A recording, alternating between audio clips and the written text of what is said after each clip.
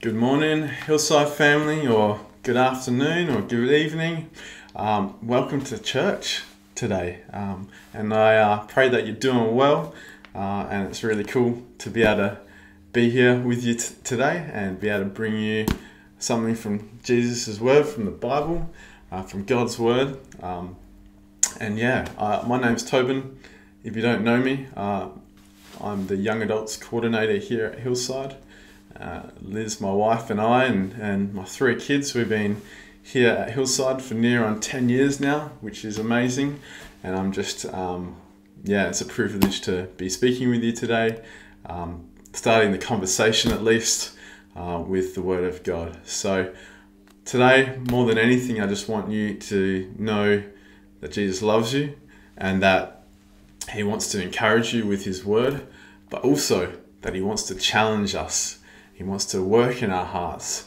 He wants us to look more like Him, less like ourselves. And I hope that's a challenge to you this morning. But I'm really excited to be here and bring God's word to you. So, hey, if you've got a Bible, I'm going to be reading from it today. So if you've got one, pause the video, go grab it. Or if you've got your phone and you want to read on there or wherever, or, Pastor Craig does an amazing job of editing all the videos that are gone up on the YouTube page. So he's going to have something up on the screen from where we're reading today. Galatians, if you want to pre-open and get ready. But hey, it's amazing to speak, but I don't want to speak my own words. I want to speak through the Holy Spirit. I want Him to speak straight to your heart. I want Him to, be there, changing how we do things, changing how we go about everyday life, because we want to make Jesus more and more of our focus as we discover Him more and more. So hey, why don't we pray? Jesus, thank you for this day. Thank you for everyone watching, whether they stumbled across this video or if they purposely clicked on the link. God, I just pray that today that you will speak to their hearts directly, that you will be able to encourage them through your scripture, Lord. But I just pray more than anything, Lord, that that we realize that we need you, that we realize that we need to rely on you so much more than we do. And Lord, I just pray that the word will convict us, but also build us up and bring us closer to you. In Jesus' name we pray. Amen. So if you're new to this space, or if you haven't been watching, we've been doing church online for a long little while now, and we're still not able to meet in a large number. But I encourage you, if you're not watching this on a Sunday, or whatever day it is that you're watching this, next Sunday, make sure you're there. We're going to have worship and prayer from 9:30 to 10:30. So make sure you're there. We're allowed up to 100 people in our church building. So we'd love to see you there. Liz and myself and the kids have been down a couple of times now, and it's a beautiful space, and the music's cranking, and it's just really nice to see people as well. So if I haven't seen you, love to see your face there on Sunday. But hey, why don't we get into the word? We're going to read from Galatians 5 today. There's a lot in Galatians 5, but I want to focus on verse 22. So we're going to read that out first.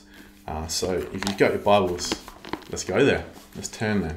So Galatians 5:22 says, "But the Holy Spirit produces this kind of fruit in our lives: love, joy, peace, patience, goodness, faithfulness, gentleness, and self-control. There is no law against these things." Now, I don't know about you, but I know that I do not rely on the Holy Spirit 24/7. Shock horror, I know that, some people go, "Oh, well, you're not a Christian then."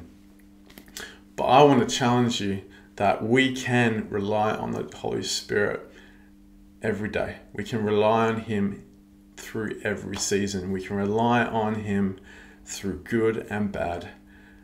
Because when we do, our lives are renewed, our lives are changed, our lives are transformed. And I want to see that in all of your lives. I want to see God changing your heart continuously every day. So I know for me, I struggle sometimes first thing in the morning to wake up for one, but to then meet with God straight away. It's a habit that I'm working on, and I want to be better at it. But more than anything, I just want to be transformed by the Holy Spirit. And how do we be transformed by the Holy Spirit, you might ask? Well, it's a big question, but first of all, I want to encourage you that if you do not know the finished work of Jesus, if you do not know what he's done for you, to discover it yourself, you can go to any of the Gospels and get in there. But I'm going to give you a little quick snippet right now. But I encourage you to get into your word and know it from there, not from my mouth.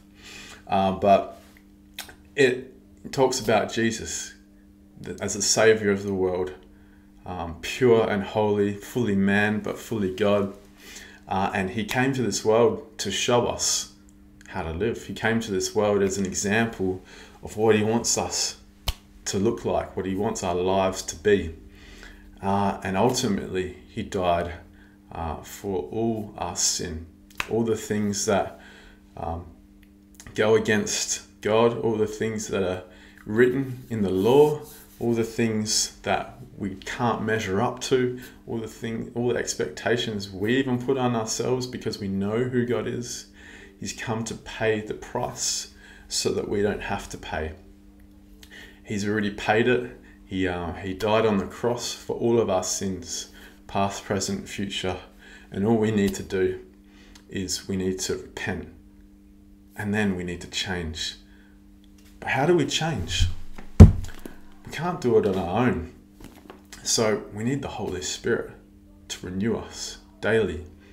And I think that's the challenge. I think for us in the Western culture, even cultural Christianity, that might be a hard word, but I know that I've spent some time overseas in some different countries that would not be a Western country, that would be bordering on a third world country. And I know that their passion for the gospel is incredible. The Christians there, they lack nothing because they know the word of God. They know who he is because they're in his scripture. He's in the word. They're in the word daily, and they're always in prayer. They're always seeking and asking God to reveal himself more and more. And I know for a fact that a lot of us aren't great at doing that. We're just get so used to just living the lives that we have, which are great, and I see nothing wrong with the way that our world functions. It's, obviously there's sin and it's falling apart, obviously all that, but we can go go to uni or school or work the jobs and use those gifts that God's given us. But if we are neglecting the Holy Spirit, if we aren't letting him work in our lives and change us, then what are we living for? My heart is for you that you will discover more and more of who he is. So those traits that we see in Galatians 5:22, sometimes we can see ourselves as good people. Yeah, I can be loving. I can be kind. Sometimes I might even be patient. That's good. I'm looking more and more like Jesus. But all of that is not worth anything if we're not devoting ourselves and giving ourselves over to Jesus and letting the Holy Spirit in, and letting actually the Holy Spirit convict, letting the Holy Spirit change who we are, to be more and more like Jesus. So, looking at those points, I don't know how many there is there, but there's a lot. On a daily basis, where are we at with that? Are we, two. I can do 2 of those quite easily. I'm pretty consistent, and I know that I've got my routine, and I'm good with the kids or the grandkids, or I'm patient with my wife or my husband, or I can do these things that God's asked me to do. But we got to go beyond that. Got to go beyond our own value system, our own self, and be able to rely on the Spirit. Now, that's a massive, massive challenge, because it calls us to humility. It calls us to humble ourselves. That we're weak, that we can't do these things on our own. We can't do it. We're born into sin. We have a sinful nature. Even if we're Christians, we can slip back into that space of not relying on the Holy Spirit to change us. So there's a few other little sections that I would like to read out to you from Galatians 5. So here we go. There's a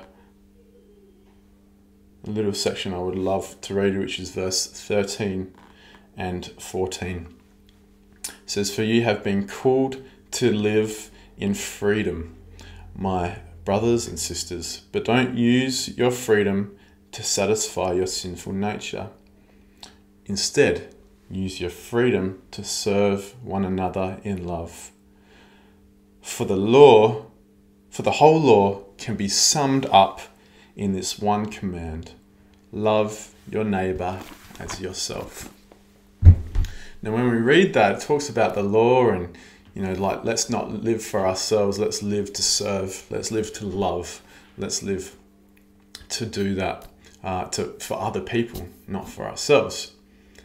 And I'm going to keep repeating myself here, because this is what the truth tells us to do. It's like, get back to relying on the Holy Spirit.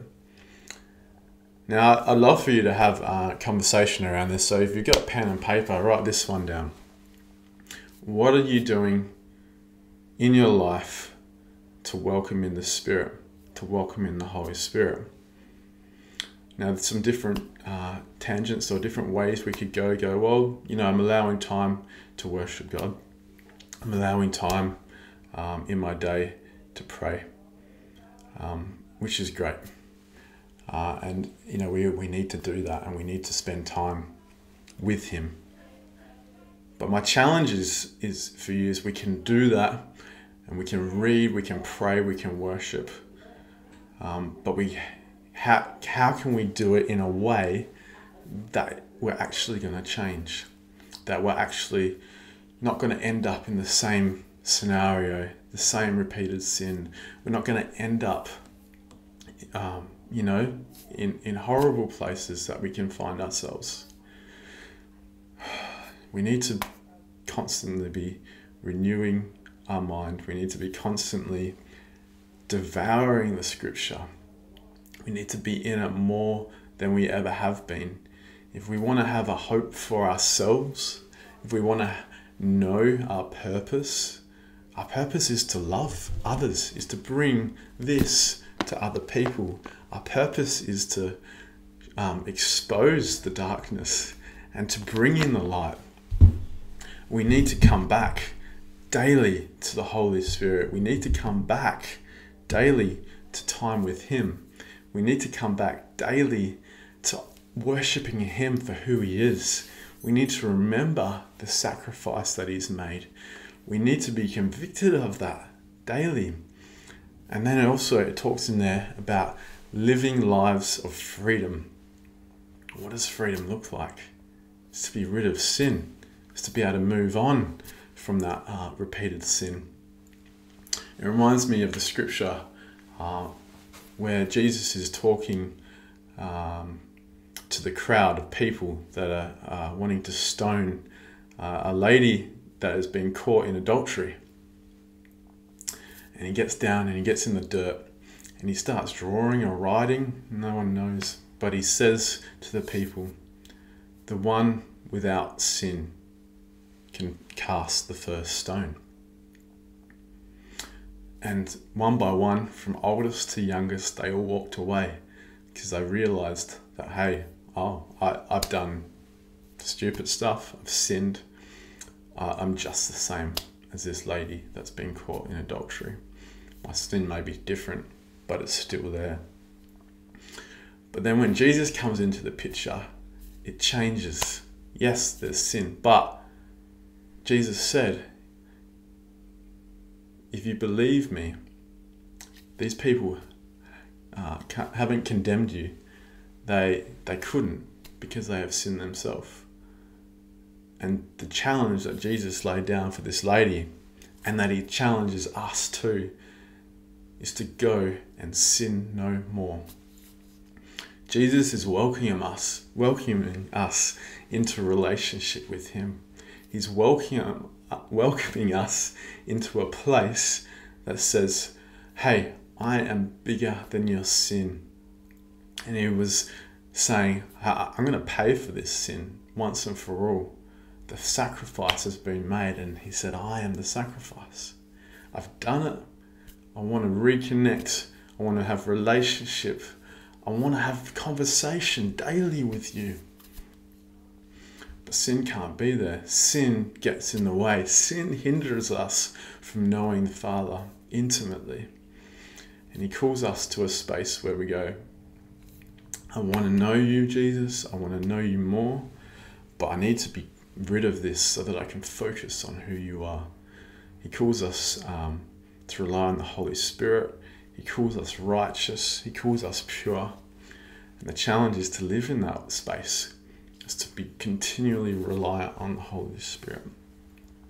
So today, I'm not going to actually get into how do we do that. I want you to experience that in your lounge room, or if you're by yourself, please go, when you're thinking about this, go and spend some time with someone else that's read or listened to this message, or not, or just bring up Galatians 5:22 with them and say, okay, well, how do we live in the Spirit? Let's encourage each other. Let's spur each other on. Let's sharpen each other so that we can live in a way that is honoring to God.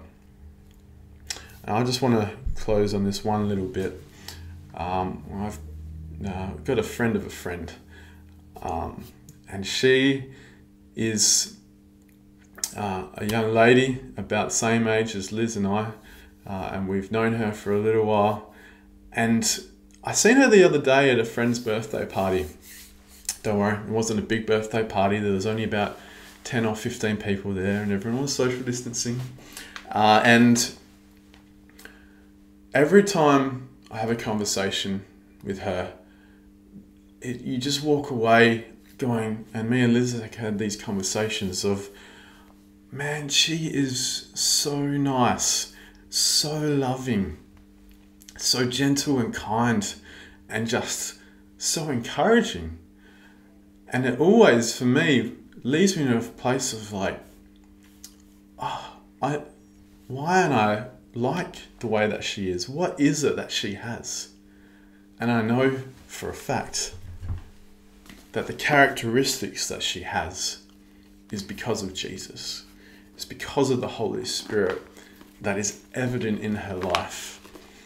And I know for a fact, and I've seen her have conversations with people that are hard work, or people that are struggling, or people that are bringing things to her because they know that she will listen. They know that she will cry with them. They know that she is someone that they can go to be loved, to be gentle. And I know that that's straight from the Spirit. And I know that that's what Jesus is calling us to be like. Let me read them out one more time for you. It's too good. This kind of fruit in our lives is love, joy, peace, patience, kindness, goodness, faithfulness, gentleness, and self-control. There is no law against these things. So please, I encourage you today, I'm going to pray in a minute, but go away and spend some time with each other and encourage each other. We don't want to condemn each other. We want to spur each other on and remind each other of what Christ has done for us, the finished work on the cross, that he's left to go back with the Father. He's ascended to heaven, but he's left us the Holy Spirit so that we might become more and more like him. Let's pray. Thank you, Jesus, for your word. We thank you for who you are. We thank you that we can know you, Jesus. We thank you that we can become more like you through the power and the revelation and the work of the Holy Spirit in our lives. So Jesus, convict us if we're living lives that aren't focused on you. Convict us if we have sin, especially ongoing, repeated sin. Convict us of those things. And may we bring it to the light. Share it with someone that we trust so that we can deal with it. We can give it to you, that we can repent.